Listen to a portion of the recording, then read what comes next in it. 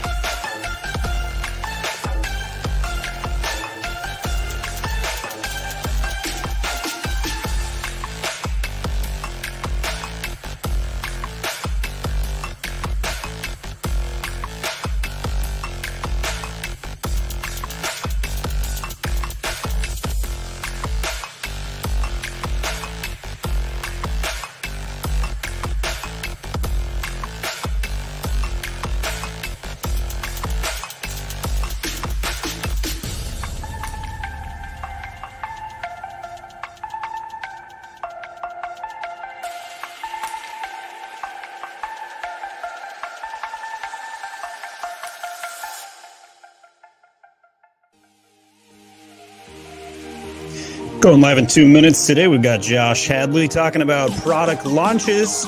Ask your product launch questions in the comment section.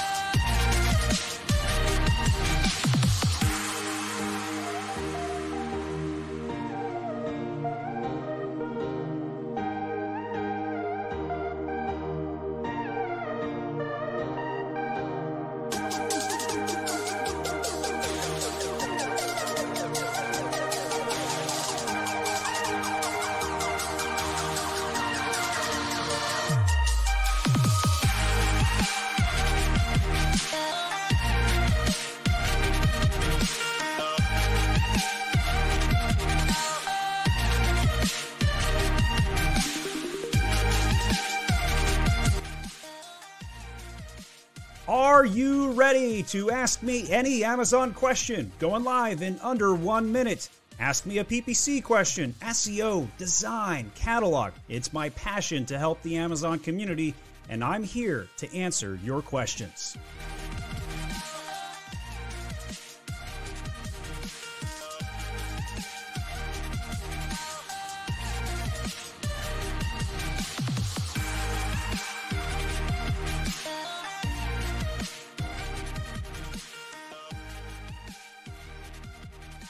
I'm the founder of My Amazon Guy with more than 300 employees worldwide serving your Amazon accounts. I'm also the owner of My Refund Guy, a clawback service, Mag School with courses under $20.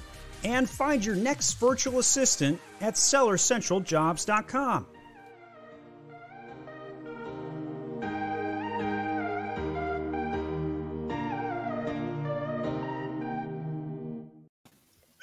Hello and welcome to the My Amazon Guy podcast. Today we've got a special guest with Josh Hadley. He's an expert on launching products, how to find ideas, sharing the tools he uses. So Josh, thanks for coming on.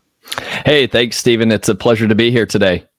So if anybody has questions today around that starting point of getting a product off the ground, this is the guy to ask. He's got lots of ideas to share, and we'll jump in and start with some of your questions here momentarily. But first, Josh, just so people know who you are and why you're an expert in some of the things we're going to talk about today, go ahead and give us a little bit of an intro.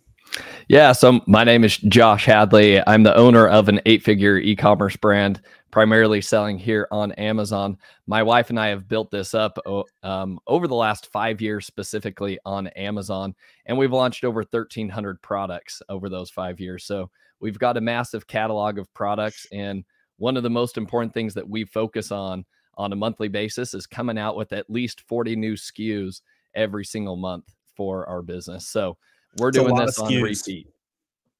That is a lot of SKUs. Noma from LinkedIn says, "Hi, Steve. How are you doing?" And I'm really excited to jump in. So just from a starting point, Josh, tell us, what's like the number one mistake people make when they start to think about launching their next product? Yeah, I think one of the many mistakes that I made early on my journey is that, you use the Helium 10 tools, you go into Amazon, you've got the Helium 10 extension, you look at this product category, right? And you see that, oh, wow, look how many sales people are getting. And then what you end up trying to do is trying to create a Me Too product without bringing new ideas, without bringing ingenuity into that. And also not understanding, which is, I think, the most important part, the keyword research that sits behind that product. When we launched products to begin with, we had kind of a 50-50, success rate. And the reason why we failed more often than not there was because we would fail on the keyword research. I would see somebody crushing it in a specific niche. I would go kind of recreate that product. But what I failed to do, and I then realized what was going on, was that I wasn't understanding where these people that were amassing a lot of sales were getting their traffic from. And it ended up being a lot of gift related keywords or big, broad related keywords such as like, baby shower gift ideas or just baby shower ideas, things like that they were ranking on that I thought, hey, I kind of overlooked that. And so today I want to walk through and share with the audience all of the tools that we have gathered, and we have vetted this process. I now have a team that actually manages this process for me. We've created a lot of SOPs around it, and it's been refined time and time again. And so we're very confident now when we're launching new products, we know exactly what we're doing. We have a higher, success rate with our product launches. And so I hope to help a lot of people that are, overcome a lot of those mistakes that I made early on in my product selection journey and trying to launch new products on Amazon. All right. So just to summarize, make sure you don't just make a Me Too products, right? You're not going to have the ability to go to market with the same garlic presser, the same apple slicer as everybody else. You got to come to the table with something new, but make sure you do your keyword research so you can position the products. So when you show up, you're hitting those keywords in traffic. Makes sense. Okay, so let's dive into some of these tools. So Josh, feel free to demo anything you'd like here and why people should be using these as part of their launch kit. Perfect. Sounds great. So I'm going to start off by first saying how important it is on Amazon to actually be building a brand, right? I think long gone are the days of just trying to find one single product opportunity on Amazon and just slapping some random brand name that you just came up with overnight and sending it out to the Amazon marketplace. Amazon is becoming much more mature, and you can see that Amazon is leaning more into brands as well. Everything that they're coming out with, the email campaigns, right? You can now access your Amazon customers. You don't get their email addresses per se, but you can use Amazon's tools to reach out to them. You have the Amazon storefront, right? You have the follow button. You have Amazon posts. Amazon is trying to focus on branding with all of their sellers. And so if you want to stay relevant over the next 5 to 10 years in the e-commerce space, you've got to be focused on a brand. So as I begin, that's what I want to kind of start with, is this premise of like, don't just look for any random product opportunity. And that was kind of one of the mistakes I made early on. It was like, I don't know, I just want to make money. I got to find a new product that I want to launch. And instead, what we've done as we've matured as a business is it is much more along the lines of like, how do we add to our existing product line? How does this make sense within the brand that we are building and hoping to exit someday? So to begin with, one of the first ideas or kind of tools that I would like to share with everybody is called the Market Basket Analysis tool on Amazon. And this is if you have an existing brand, and I'll share my screen here in a minute. You have to be brand registered, right? Go through that process. And as soon as you have brand registry enabled on your account, then you can go into some of these tools. And these are the main tools I'll be talking about today. Brand analytics, you'll have the market basket analysis. This is one of my favorite tools, market basket analysis, especially if you want to build out your brand. And Stephen, I'm curious, I want to ask you a quick question, actually, sure, as we dive in here. I have heard, I had another gentleman on my podcast recently, and he talked about how launching products on a regular basis is actually part of the A9 algorithm in some way. His hypothesis, and he said that he had seen it in the data, for brands that are more consistently launching new products, it kind of gives a little bump even to some of those older products. So I don't know, what are your thoughts on the A9 algorithm favoring brands that are kind of consistently bringing new stuff to the platform? I don't believe that in the way that it was described. I don't think it's you simply load more product and you sell more on the account. But what I do think is there is an indirect link, right? If the new product is successful, there's a halo effect. 100% believe that, right? Yeah. If I have a new product under Age of Sage and all of a sudden it takes off, I'm going to increase my average order value. My A+ content product grids are linking over to these products. So I do believe that. I don't think that there is like literally code that says if brand launches 10% new products, increase traffic to their product page by 5%. I don't think that happens. But just to kind of show like how I think the halo effect could work, I'll demo this real quick. So here's a product, right? If I launch a 6 variation and the 6 variation gets #1 new release in men's soap, I know that my other 5 products are going to benefit from that. I know that if I parent a new product onto some of these, that it's going to help them out. I know that if I build a product brand story like this, and I'm linking to all these products like this, that AOV halo effect will occur, because they're not just going to buy one product. They're going to come in here and they're going to click on more stuff. I know that if I have A+ content and I have a product grid and I'm showcasing all of these different products, that even if it's a new product and it sells 10 units a month, I'm probably going to occasionally see some halo effect push over to these additional products.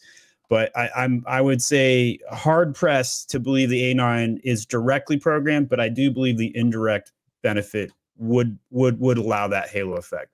Yeah. And I do agree with you in terms of, that halo effect definitely exists. And to be honest with you, as we look at our brand and as we've continued to launch products time and time again, one of the biggest growth levers in our business is continuing to launch new products. So there's no doubt in my mind, everybody needs to continue to launch products. If you're not launching products, eventually your mainstay product will dwindle. There's no question about that. Exactly. So we've got a stack of questions here, but I want to give Josh a chance to demo some of these tool stacks, because I think that'll create additional questions as well. So let me kind of dive into those then real quick, and then I'm sure there'll be lots of questions. So yeah, people want to talk about how to fix old products, launching new ones. C asks, how do you market your customers? So we do have a video on email marketing your customers. It's kind of low key. All right, so let's dive in. So here's the brand analytics tool. This is one of the coolest things Amazon's released in the last few years, is giving you more data. Yeah. So why should people be looking at the market basket analysis? Yeah, market basket analysis is super important, especially if you are trying to build out a brand. So I think everybody knows that on the Amazon detail page for your product, right? There's the section that says, hey, frequently purchased together section, right? Well, rather than you having to manually comb through all of your listings, if you have a large catalog like we do, and having to actually document things down and what are the ASINs, etc., you could do that manually. But what you will not get is how, like, the actual frequency purchase rate that Amazon is giving you. So basically what the market basket analysis does is, here's our, we have 1,444 ASINs loaded up in here, right? In this market basket analysis.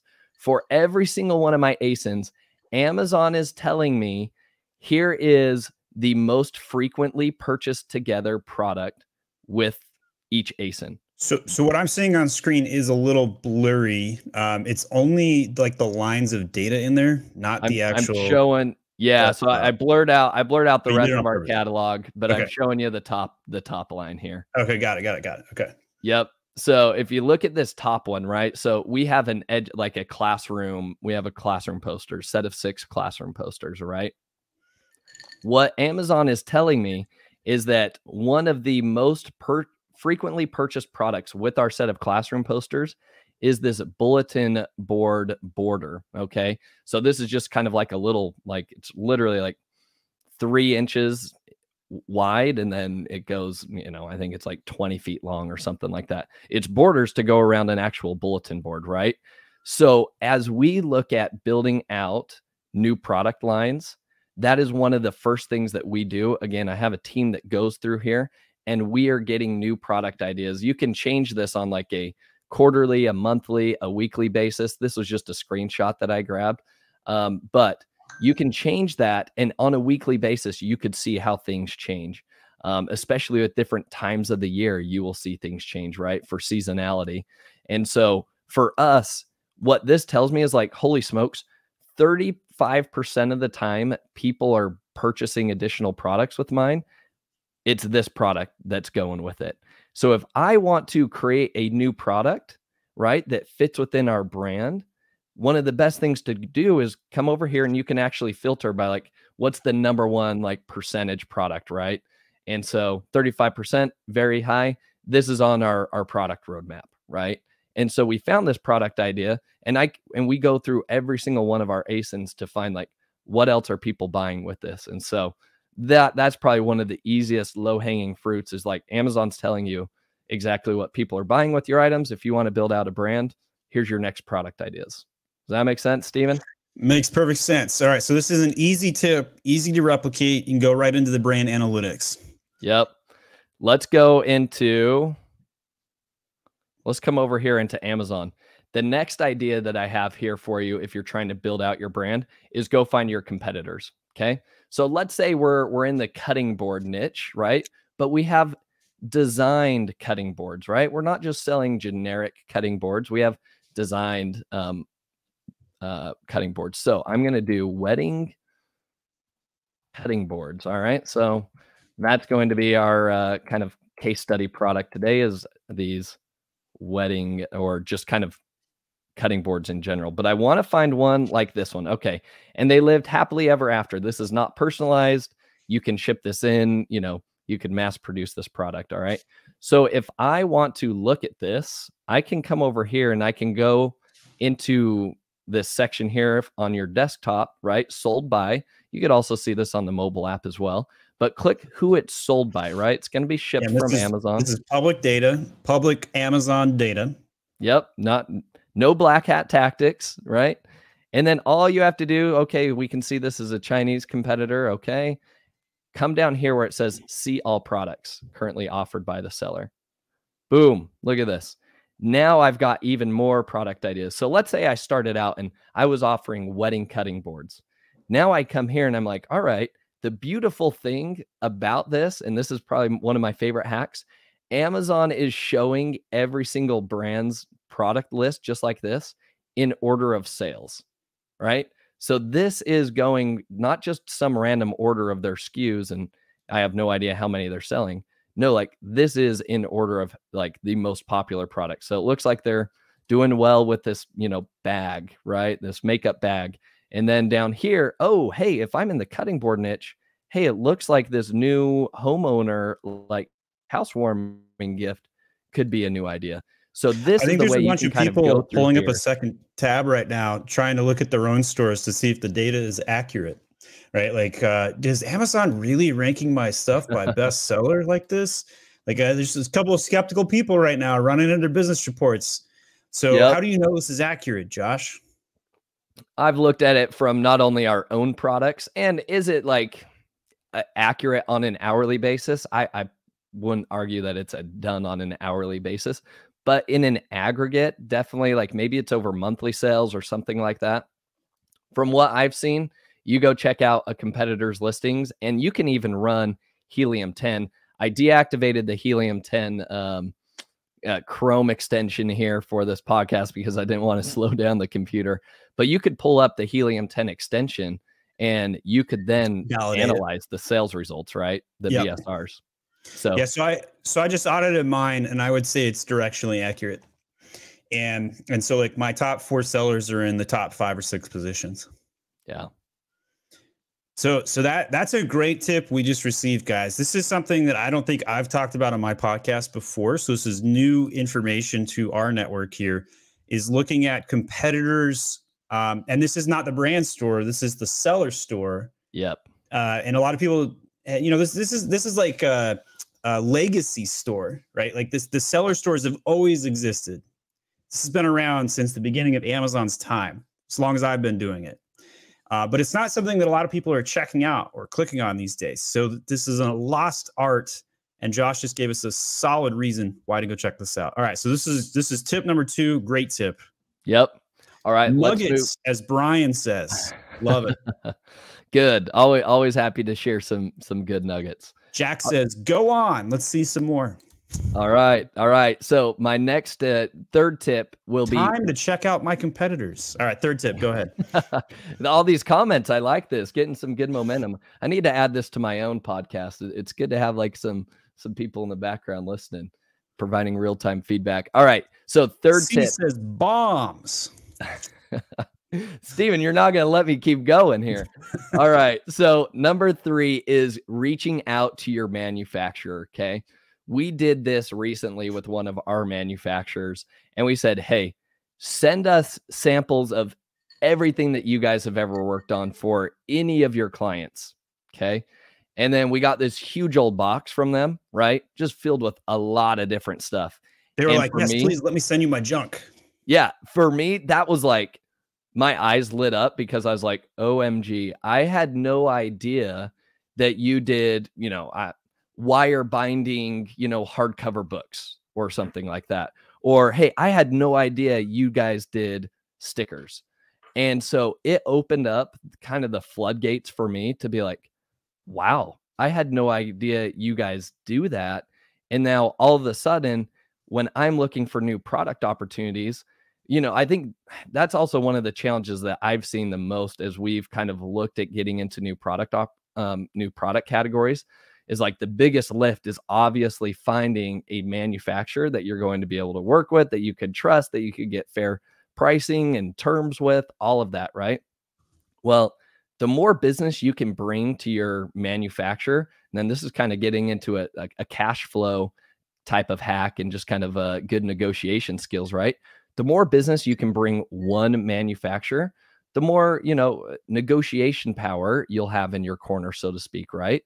Because you'll have a larger book of business with them. And then one of the things that you could really focus on. What do you mean? I shouldn't just argue with some dude off Alibaba about lowering the MOQ from 1,000 down to 500? No, this is much more like you've created this relationship, right? And once you've established this relationship, like the way that your manufacturer can help you is like, I love to see our manufacturers as partners of our business, right? With one of our manufacturers, we have net 90-day terms on them.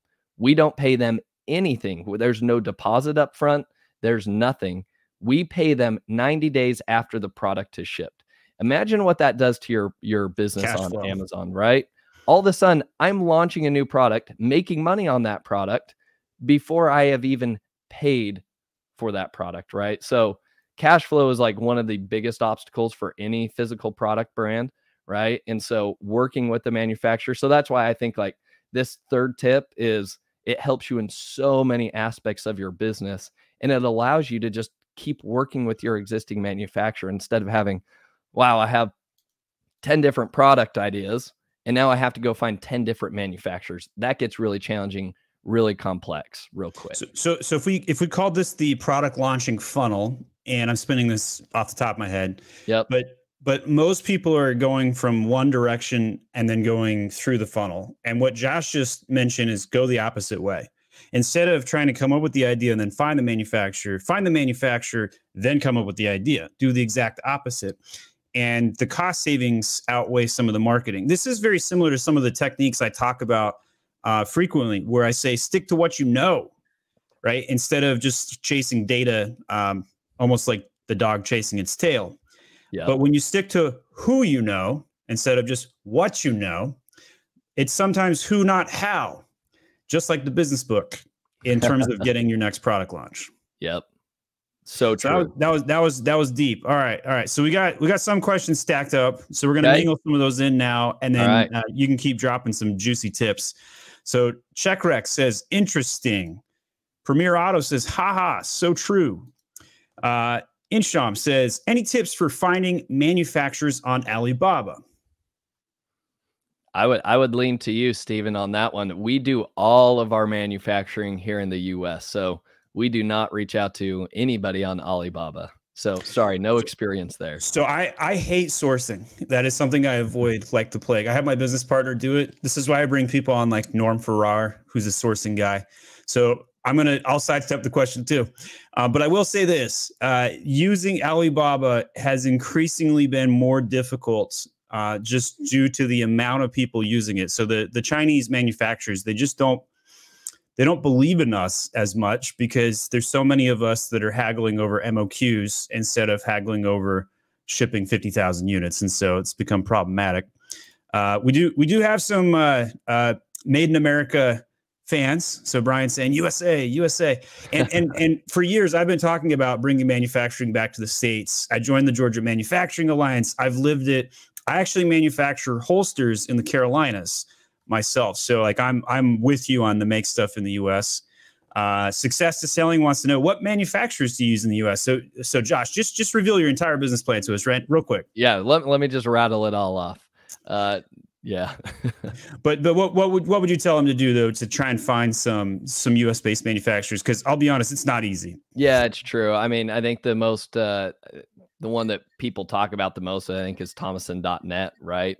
Where you could go find some. That hasn't been overly helpful in my opinion. What has been the most helpful are two things. Number one, you can Google, right?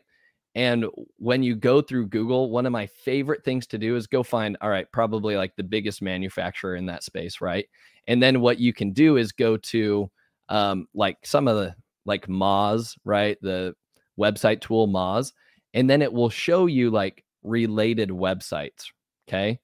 And so you could pay for different subscriptions. There's a lot of different like tools like SEMrush and things like that that you can pull up, find a big manufacturer, right? And then you could put that in there. And then all of a sudden what you'll notice is like similar sites. Google does a pretty good job of helping you identify like, hey, consider these guys. Now it's not going to be foolproof. It's not like just, oh, wow, here's my full list. Like you got to sort through the weeds and all the junk. But that is how we found one of our first manufacturers. Was like, I think we were probably on like Google page 30 and also just putting in a bunch of different manufacturers and then putting in that, putting them into Moz and SEMrush and just looking for related sites. And then we just went through. So it honestly is just kind of like a gold mining game where you're just like lots of Google research, lots of typing in different websites in there and just seeing what works. And then ultimately reaching out to them. It's not what you know, it's what you can find. All right. Isham asks, how do you check a product patent or trademark before selling? So I'll give a quick demo. So let me add mine to this stream here. So if you just type into Google right now, trademark lookup, click on the top result for the USPTO, that'll bring you here. Click on search our trademark database, that goes to what's called tests. And in here, click on basic word mark searches, and that'll bring you here. So let's say you wanted to see if Gap was a trademark. Obviously, something super short like this, you're going to be overwhelmed with the results like this. But if you said, Gap shoes in-house, super long, and you type that in, you don't get a record hit, that's because there's not an exact match hit. Now, when you engage a trademark lawyer, they're going to do some cursory searches to try and see if there's anything that might prevent that from going through, and they'll give you some advice, or they'll try and narrow it down. You can select your category, stuff like that. But that's a pretty basic trademark demonstration. I don't know anything about patents. However, Josh, do you have any knowledge on patent looking before you start selling?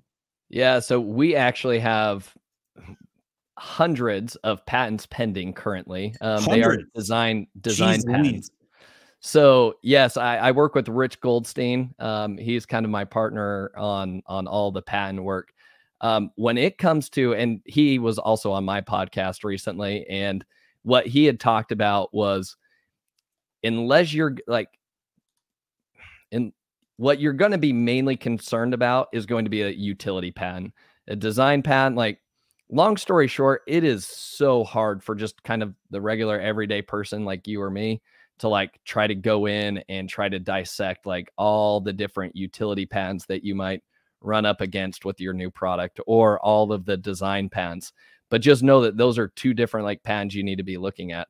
Like, make sure you're not, imitating somebody's design patent. And that's why we have hundreds of design patents, is because as soon as somebody tries to imitate us on Amazon, we can immediately send them, here's our patent number. And Amazon takes it down. And guess what? It's different than the copyright. This is kind of a whole other tangent. You can file a copyright infringement against somebody, right? And all somebody has to do is just claim, they counter notice you, which basically says, nope, I don't believe that I'm violating your copyright. If you believe that that's true, sue me, right? And very rarely are people going to go pay the legal fees to go sue somebody. And so Amazon reinstates that. But if you file with Amazon, say somebody infringed my design patent, right? Like, it's off like that. The person that has imitated you, there's no recourse for them to plead their case with Amazon. Basically, Amazon says like, well, you could go fight this in court. And then if you get it cleared through court, then we can consider bringing it back on. So this it's is a a good barrier. gigantic value add. Josh just talked about onus. So when you're filing copyright, onus is on you. Yes, you can get them down temporarily. Sure, it's a pain in the ass, but the onus is on you to fight it. Versus the patent, you've already taken some legal remedies, not even remedies, whatever the word for pre-remedy would be, and you've procured protection, so to speak. So that's a great thing. I tried to launch like a Magnum Gulp one time. It was a wine glass you put on a wine bottle, but because somebody had a freaking design patent, that got me taken down. So I've been on the receiving end of this. Yes. Noman wants to know, can we ask questions regarding PPC today? So we are trying to focus on product research, sourcing, as well as product launching today. But if you got a PPC question around the launch, we definitely need to get to that today. Success of Selling says, great answer. Thank you, guys. Brian says, happened to us. They can target you for black hat tactics in other ways. Yes, we've seen that. Does Amazon protect patent pending claims? No. So how long until a patent goes through, Josh? Oh, man. So we filed some of our patents back in the fall of 2021. Well, actually summer of 2021. So we're coming up on, 18 months now. We just had them we probably had 30 of them get approved within the last month. And then, they said it will be another month for them to like get on the official like registrar or whatever. So that it becomes legit. And then we get the whole, certificate in the mail and all that stuff. So anywhere from like what I've heard with Rich is like anywhere from 18 months all the way up to like 36 months. Like it's just kind of like you run the gamut. Yeah, it's a long haul, but that's why you do the copyrights. Do the copyrights first. You have some protection, but then have the patent pending, and you can at least put patent pending in your copy. Yep, and on your listing to kind of scare off people, so to speak. So today we're joined by Josh Hadley. He's an 8-figure seller on Amazon, and he knows some stuff. I've learned a couple of big things today. Great tips so far. So if you're just joining us, make sure you hit the rewind button later on. Brandon asks, selling in Canada and Mexico, any harm in switching this on? What are the pros and cons? Any particular milestones or other indicators that sellers should use to decide on this? So real quick on my side, NARF, North American Remote Fulfillment Program, auto-enables these days. For most categories, it's a no-brainer. We'll add anywhere from 2 to 3% of sales out of Canada. Physically shipping into Canada is probably worth it. Get about another 7% in sales. Mexico, not so much. Product dependent on that. Josh, do you have any opinions on any of this? Yeah, we've opened up NARF, and yeah, just like you said, maybe 2 to 3%. I think it's an easy, like, why not turn it on?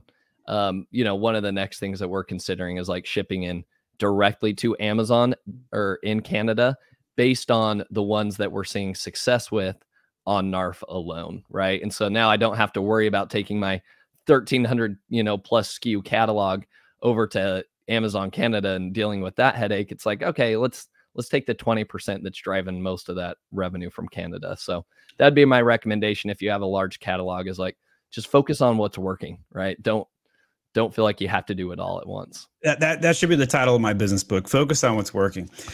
Jeff says, preparing to launch a new supplement, concerned about competitor making purchases and leaving several 1-star NCX review impacts.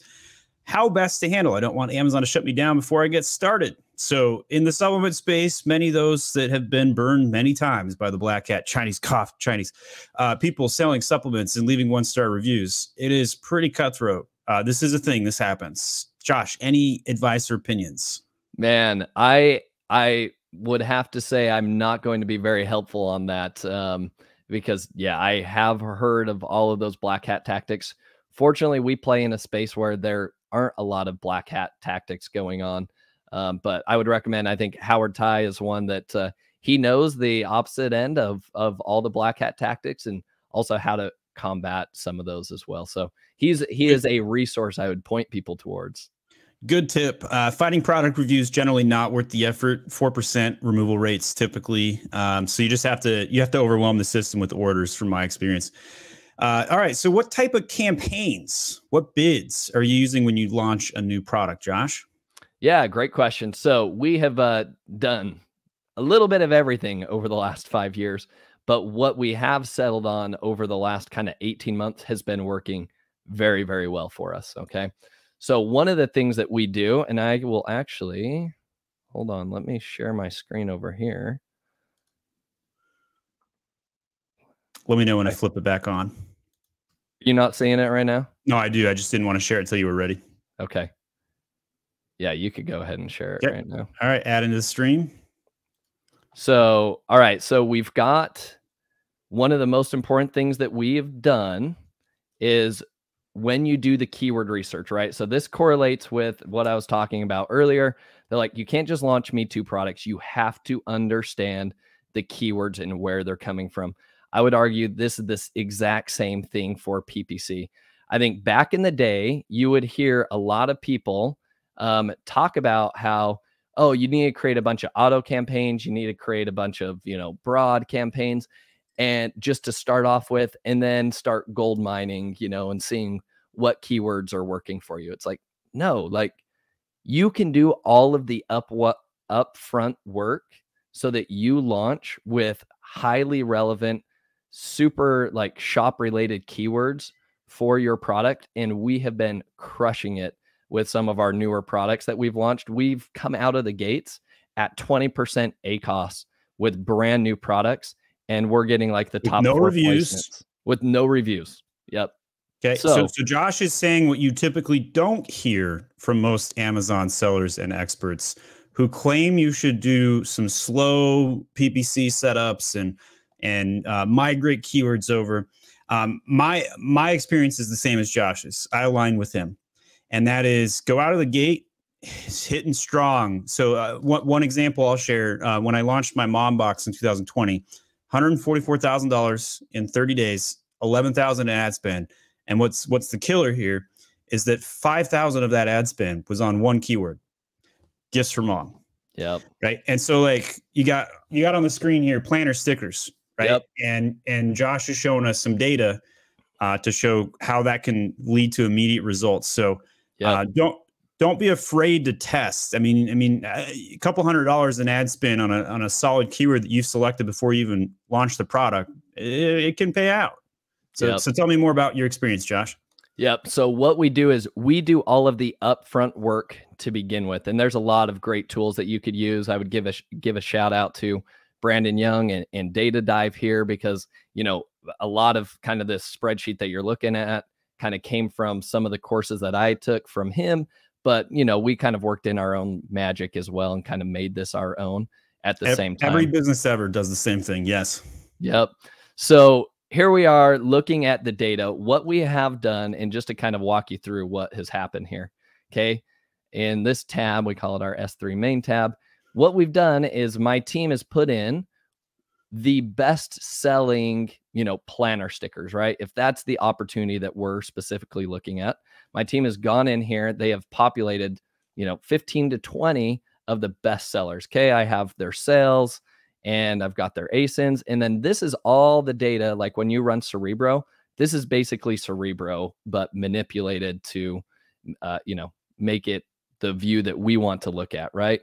So I can see here the relevancy score, like of, all of these competitors, how many of them are ranking on page 1 for stickers for planners, right?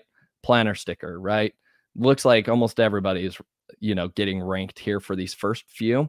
But the key is like, can you find gold right here in like the relevancy score of like 5, 6, 5 to 4, right? Where people are actually overlooking either including those keywords in their listing, or their product doesn't meet that need, right? But could you add in, especially if we're doing stickers, like, and there's just a bunch of stickers that comes in this pack.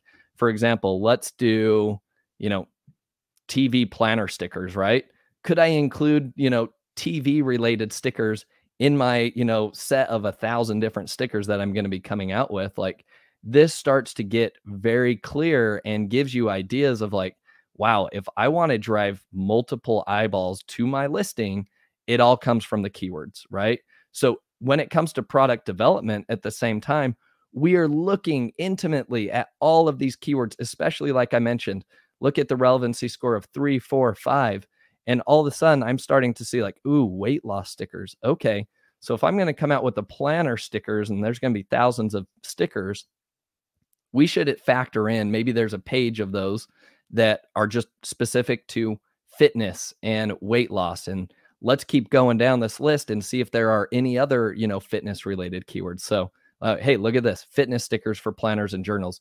Look at this. Only 4 of these competitors are actually ranking on the first page for this, right? It's probably because their product doesn't serve that need, nor do they probably have those keywords in their listing. So I think, like, I know we're still leading up to this whole PPC conversation, but this is like the fundamental basis when we are creating our products. It is focused on the keywords. We develop the product not by looking at what our competitors are doing and saying like, oh, well, they're the best seller, so they must be doing everything right. So let's exactly mimic what they're doing. It's funny because there's a big competitor in our space, and all they do, they're an overseas competitor, as you would imagine. Let me guess, they just copy you. And all they do is they just copy you. If you have page 1, their page 1 looks the exact same thing, right? Like, there's no ingenuity in that. And their only way to win sales is by a race to the bottom, right? I'm sure you were super flattered by this. Oh, my heavens, right? Well, that's why we have design patents, and it's my favorite thing when I get to contact them. And So a couple of things I'll note here. So column H, that relevancy score. This is what we do in My Amazon Guy SEO Phase 0. It's a common practice for most sophisticated shops these days in doing their keyword research. And like Josh mentioned, Brandon Young's tool does this. And there are other tools that do it as well. So it's a very common practice to rank the keywords going ahead. So I really like your idea. So this really does answer a couple of questions for me. Can you add in that side niche item to nail that one keyword nobody's paying attention to? Yep, you can. Noman wanted to know, should we target specific keywords at the beginning for PPC, or can we go with a number of keywords? That also answers that question, because here you can see it's both. And you can target which keywords are going to be more relevant or are more ignored and have an opportunity for some of those. So really great questions. Well, and let me just layer onto that real quick there, Stephen, because when we come over here to this is our focus keyword list, right? So to begin with, I have my team just go through this list and they're just like, hey, is this relevant? Yes or no, right? Like, that's why you see no here. Daily planner stickers. I guess we decided that wasn't going to be relevant. Creative 360 planner stickers. This is like a brand, so it's like, we're not going to be trying to sell on this brand term, right? Like, let's not include that in our listing or worry about that. So anyways, we have all we do at the beginning is just like, is this a relevant term? Yes or no. What I think is kind of our special sauce, so to speak, that I don't think many people do this, is that we go a step further, especially when it comes to PPC and as we prepare the product for launch. What we do is, all right, here's all of these keyword terms that we determined were, related to our product. We have them sorted here by the brand analytics ranking. Okay. So we put all of these terms into brand analytics and we ask brand analytics, hey, what's the ranking, right? So this is in terms of, prioritize based on highest search volume to lowest. Then what we do here is we classify each keyword. My team goes through literally keyword by keyword. I know it's a, tedious, meticulous process, but you have to do virtual assistant franchisable event though. Yep. You have to do this. This is why we've been so successful when we launch new products with PPC and other things. So basically, but I became a business seller to get passive income, Josh. I don't want to be spending my time in spreadsheets. Let's just say, let's also cut that myth, right? All of the TikTok accounts that are saying like, create passive income by selling on Amazon. Let's do it. Let's shut down that myth right now. E-commerce is not a passive business. If you just set it up and you're just like, well, I'm going to go hit the beach for the next month. Like, I'm sorry, but if you're in my space, I'm glad you're my competitor because I'm going to crush you. I'm going to crush you. Yes. So anyways, all right. I digress. Let's go back here. So I have 4 different types of keywords that we're classifying them as. Okay. I have shop. Then down here, you're going to run into semi-shop. Okay. Then you have browse specific, and then we have browse general keywords. All right. So what does this mean? So shop keywords, when I put this keyword into Amazon, what I want to see is, are those competitors, let's put this here,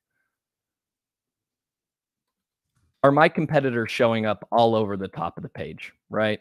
And sure enough, right, you have to know what product idea you're going into, right? But here I can easily see like, hey, yep, all of the competitors that we had on that Cerebro, download, they're all showing up here. This to me, basically the criteria for my team that I've told them is I want to see 5 or more of our competitors that would be direct competitors with us when we launch this product, ranked in either spaces 1 through 10 on page number 1. Okay. They're taking up the top spots. 50% of those top 10 spots are my competitors. That means it's a highly relevant search term, right? When people are searching for that search term, they are actually purchasing from my competitors right now. So to me, I know that this is truly a shop keyword. All right. So then what is a semi-shop keyword? All right. Well, a semi-shop keyword would be, hey, there maybe the 5 competitors aren't showing up on the first 1 through 10, but they're still on page 1 and they're kind of sprinkled throughout, right? So, hey, as I look at it, basically my criteria for a semi-shop keyword is approximately half of the listings on page 1 would be my direct competitors. Okay. And the reason why you would see that, like fitness stickers, why is that a semi-shop? Well, with fitness stickers, it's more of a niche term, right? So for fitness stickers, sometimes people aren't looking, and let's pull this up just as an example, because I love showing people how it actually works instead of talking about hypotheticals here. So we give you the bumper sticker, and then we get into the weeds to show you how it applies. One of my favorite business books is The Road Less Stupid. That guy does a really good job. So if you guys are looking for a business book, pick that one up. I think anybody benefits from that one. All right, keep going. All right. So obviously what we were looking at to begin with were just kind of like the initial product idea was like, hey, can we come out with like just a book of like 1,000 different stickers that's very broad? Okay. So what I'm seeing here, the reason why we classified this as like a semi-shop keyword is because look at these. Most of these are like only fitness or health wellness stickers that are showing up here in the top 5 spaces, right? Here's the more results. Workout stickers, gym stickers, right? Like these are very like fitness, workout, inspirational sayings. Whereas you get down here and you're going to start seeing more of the generic stickers again, right? So this is kind of like fairly generic. All right, hey, look at this. This is fitness and workout, productivity. Okay, take a look at this one. All right, self-care, recreation, right? Like this isn't necessarily workout or fitness related. So like that's where we can see like, all right, these are kind of random. So you can just kind of get a feel, right? Like you have to just search for that search term on Amazon, right? And so we decided like, hey, if you look at this, like this is kind of the idea that we were looking for, right? So we have over 1,000 different stickers. Okay. They could be used in various ways, planners, calendars, whatever. Okay. And if I zoom in here, like you can see like, okay, maybe some of these stickers are fitness oriented. That's well and good. And so we felt like, my team felt like there's a number of these kind of competitors that are showing up for the specific search term fitness stickers. So it's not a high shop keyword like the search intent. When people search fitness stickers, they're not super looking for, this, big set of 1,800. It seems like they're more looking for like, hey, I need 100 and I want them very specific to gym and fitness. But there is a good shot that we should be getting ranked for that. So that's basically what you're doing. And then as we move further down the list, you have browse specific. Browse specific is like maybe you only see a handful. Maybe it's like 1, 2, 3, 4 of your competitors showing up on all of page 1. Okay. And then your browse general keyword. This is definitely probably going to be more of like your super broad keywords. Yeah, like this bullet journal supplies, right? wow, there's a lot of different supplies for journals, right? Could be pens, it could be tabs, could be stickers, there could be a lot of things. The reason why we classify as a browse general is it means that, hey, maybe one or two of those competitors have showed up on that first page, but this is a long shot, right? Like they were lucky enough to get ranked here, but let's not make that our hinge point in terms of the success of this product. As it matures, sure, we could focus on these browse general keywords, but to begin with, you want to go with the super high relevant. Sometimes they're most often like the long tail keywords, but that's where you start. And then the way, we kind of wrap things up here with the actual answer that we've been leading up to. How do we set up our PPC campaigns? We do single keyword campaigns, exact match for each of these shop keywords. That's it. That's our strategy to begin with. And we go out with just the shop keywords, period. And we go from there. Shop keywords, single keyword campaigns, exact match. That is the strategy of the entire PPC setup of an $8 million seller from Josh Hadley. So that's some juice dropping down.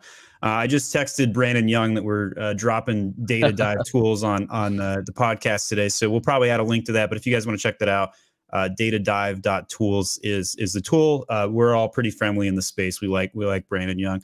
All right, so here is where we're going to do the part of the podcast where we have too many questions we can't get to, and we're going to try and do like 60 seconds a piece. So good luck with this, Josh. All right. Well, as fast as you can, we're going to go through these. Okay.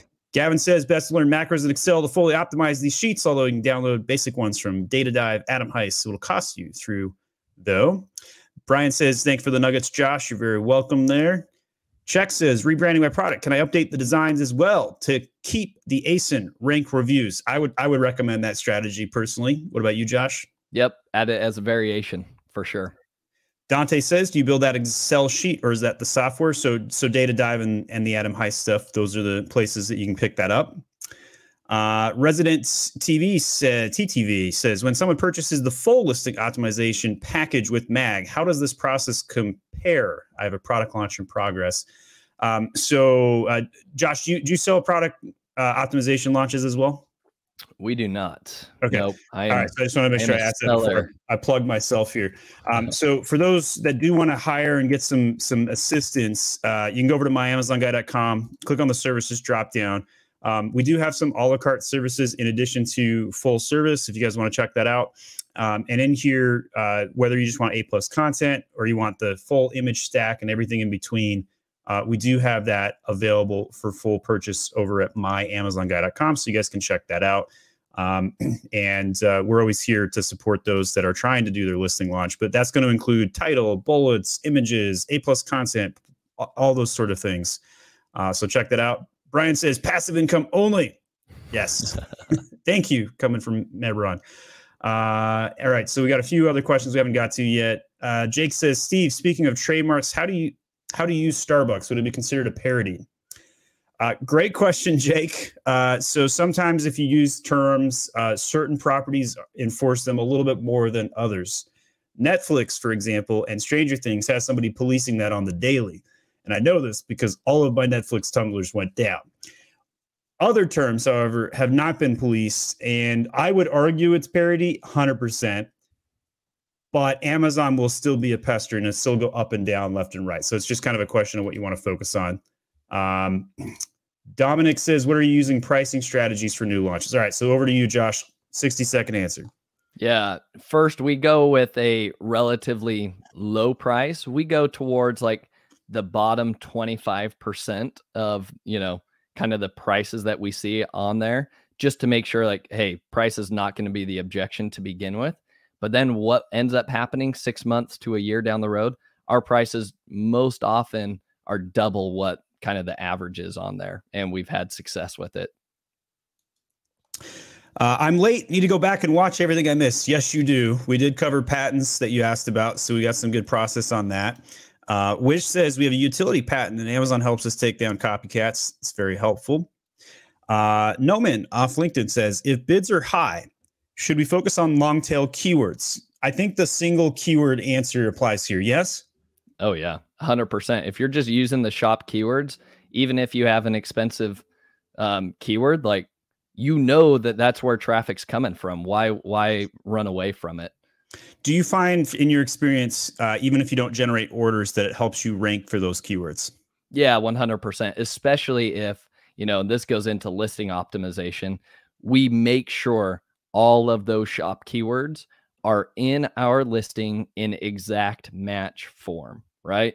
If you look at those specific phrases, you will find them, whether it be in the title or in the bullets or the description or even back end search terms, in the exact phrase that you saw on that spreadsheet.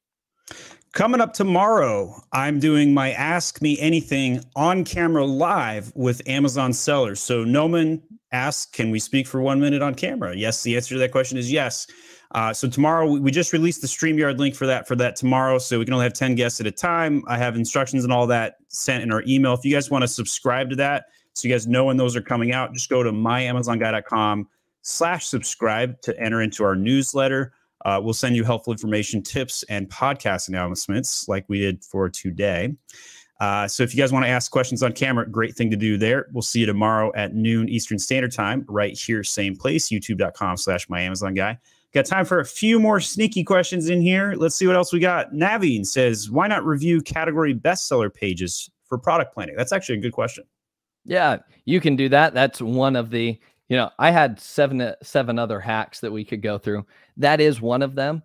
And yeah, you could certainly go through. One of my other favorites is go through the best sellers of the category, right? They'll always give you like the 1 through 100 of here's the best sellers in, planners or notebooks, right? So yeah, that's a way you could go and generate a lot of ideas. So we've used that in the past. We just didn't have time to get to it all. There's so much good stuff. So Brandon says, appreciate the shout out, guys. This is the guy we were talking about, the tool. I sent him a WhatsApp. So he's actually going to see us down in Orlando, he says, Josh. So he looks forward to seeing you there. I'll be seeing Brandon at a retreat this weekend, in fact. So it's going to be nice to shake hands there. All right. So we got questions about Vine program and reviews. Daniels asks, is the Vine program worth it when launching? I say no. What do you say, Josh? I have never used Vine, but my initial answer would be no as well, from the horror stories that I've heard from other people and just the lack of success they have with it. So the data that I read says an average Vine review is 4.1 and an average regular review is 4.3. So do you want to take the risk at not being a 4.5-star product? That's the question. Ravzen, thanks for joining the YouTube channel. I probably butchered your name, but thank you for becoming the latest member of the My Amazon Guy podcast. We appreciate that.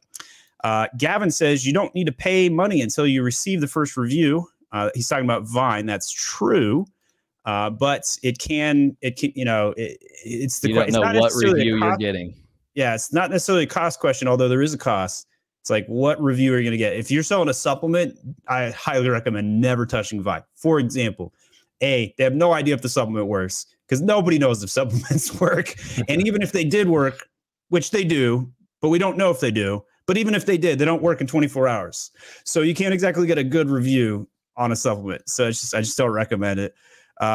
Unless you have a cheaper way of consistently getting better reviews, another good way to get legitimate feedback out the gate. So Gavin, I believe, is a proponent of Vine there. And that's good. He also says, best way to learn macros in Excel, fully optimize these sheets, although you can download the basic ones from Data Dive, Adam Heiss, all that good stuff. All right, so I think we've caught up. Brian, also our newest member of the YouTube channel. If you guys want to join the channel, we do prioritize member questions.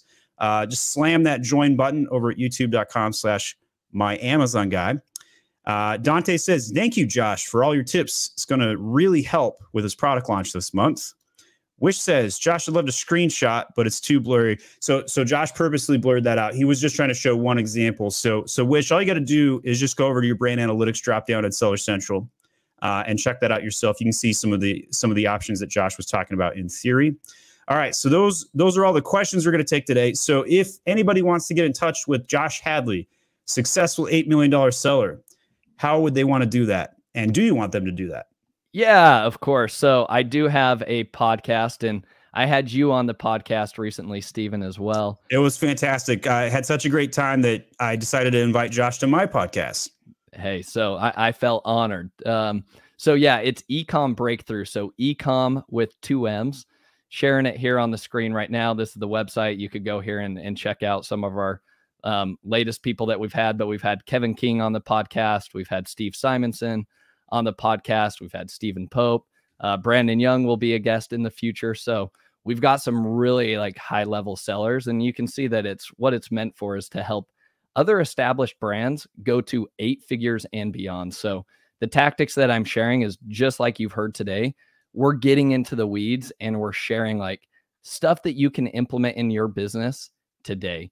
And I leave each podcast episode with 3 kind of like takeaways. And I say, hey, based on what you listened today, here are 3 takeaways that you could implement in your business today to help you scale and grow to those 8 figures and beyond. So lots of strategies that I share there. So best way would be reaching out there. And then I also do a monthly giveaway where I do a comprehensive business strategy audit session at no cost. And I do that for one kind of lucky winner, so to speak. And so to enter to win that, all you have to do is just email me at josh@ecombreakthrough.com.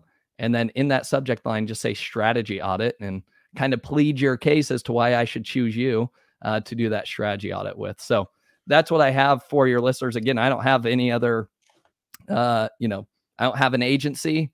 There's no, you can't pay me to, build out your listings or anything for that. So I'm just trying to share content. I've been the recipient of listening to a lot of great content, and now I just feel like it's time to give back and share that with other people and share a lot of the mistakes that I made. And I think secretly, this is me like recording and documenting this journey for my own children, that if they want to get into e-commerce, it's like, here's the mistakes to avoid. Here are the things to do. And, maybe one day I package it up in a book and could give it to them. So that's my selfish intentions with all of this, I guess. I figure my kids are going to turn me into a robot with AI and then just like recreate me for my YouTube nether regions. So, so that's what I'm expecting to happen. I remember the old grandpa, he's talking about the Amazon again, right? Like if Amazon even exists in 50 years. At this rate, it probably won't because of the amount of treachery, corruption, and seller support sucking so bad, and restock limits and all those things. Oh yeah. Topics for another time though. Josh, thanks for coming on the podcast. Again, everybody, check me out tomorrow, Thursday, noon Eastern Standard Time, and every week, Thursday noons. Come and ask me a question on camera. And Brian was one of our guests last week. He was a fantastic interview. He's watching again today. You can see he just joined the channel there. And he showed us some of his products. We dove straight in. You can see the look on his face. It was amazing. So I hope you guys check that out. And that's our episode today. We'll see you guys later.